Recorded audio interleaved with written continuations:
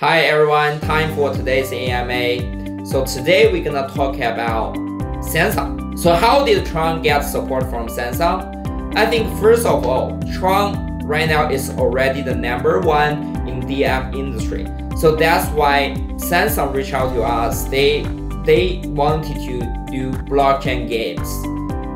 And of course, on the other side, we have lots of other giant phone manufacturer also interested in collaborating with Tron, but we can't announce it because it's we haven't reached to the final agreement and everything.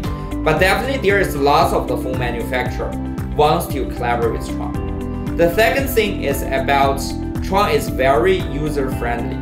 So lots of the games have been developed on Ethereum before, but because of the scalability issues and also about the network fee issues, those games just doesn't work on Ethereum. So they all migrate to Tron and works very well. So these days, Tron has numerous apps available on the ecosystem.